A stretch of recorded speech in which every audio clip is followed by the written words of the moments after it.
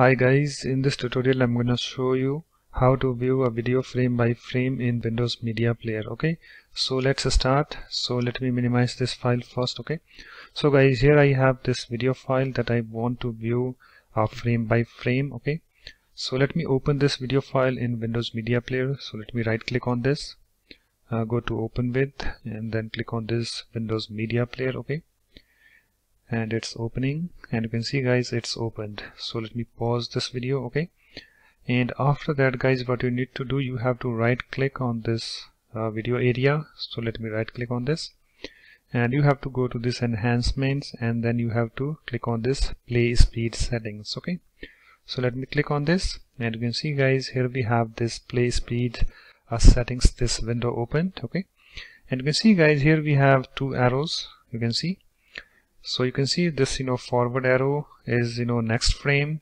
and here we have this backward arrow, that is previous frame. Okay, so suppose if you want to view the next frame, then you have to click on this forward arrow.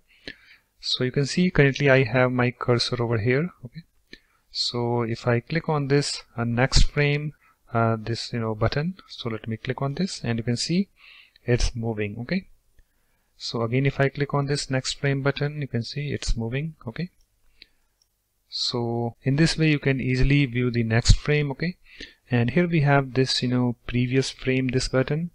So if you click on this previous frame button, it will jump to keyframes, that is around 1 second. Okay, so currently we have this 3 seconds. Okay, so if I click on this previous frame, this button, you can see we are now at 2 seconds. Okay, so it's jumping to keyframes. Okay, so guys, that's it. In this way you can easily view a video frame by frame in Windows Media Player. Okay, so that's it guys. Thanks for watching. If you like my videos, please support this channel by subscribing to it. Thanks. Bye bye.